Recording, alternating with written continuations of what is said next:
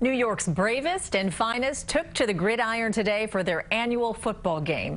In addition to a year's worth of bragging rights, common ground was found in the form of charity. For the last 48 years, New York City's Bravest and Finest have gone head-to-head on the football field for the annual Fun City Bowl. The NYPD in black and gold, the FDNY in red, white, and blue, taking over the gridiron at MetLife Stadium, vying for bragging rights. It's friendly competition. When the game starts, it won't look like it, but it is. There's a great rivalry.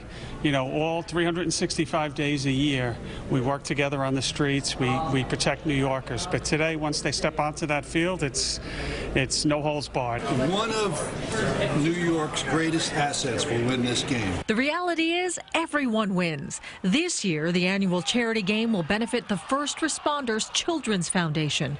The organization has been helping families of first responders since the September 11th attacks. The 20th anniversary of 9/11 was commemorated at Sunday's game.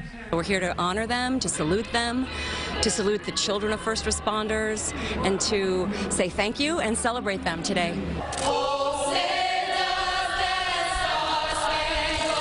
The First Responders and Children's Chorus sang the national anthem, followed by a flyover by the NYPD Aviation Unit. Then it was game on, the NYPD proving to be tough to beat.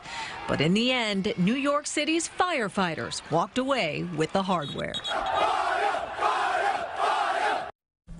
And in case you're wondering what the score was, the FDNY won today's game 20-14.